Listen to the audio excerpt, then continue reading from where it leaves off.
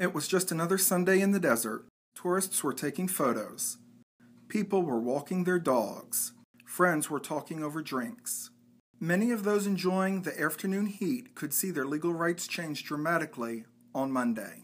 The Supreme Court could determine the fate of California's Proposition 8, and that ruling could give the green light for same-sex marriages to resume in the Golden State.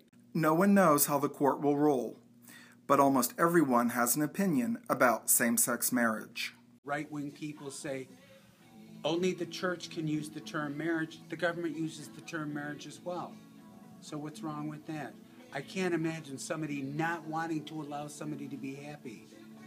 If the court allows same-sex weddings to resume, there will be proposals. There will be weddings. We've been together 2 years. 2 years. He proposed Last summer? Alaska.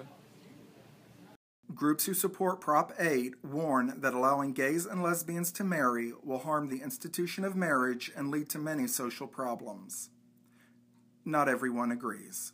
So many people are against gay marriage. Like, how does it affect you? Like, why? You know, like, why?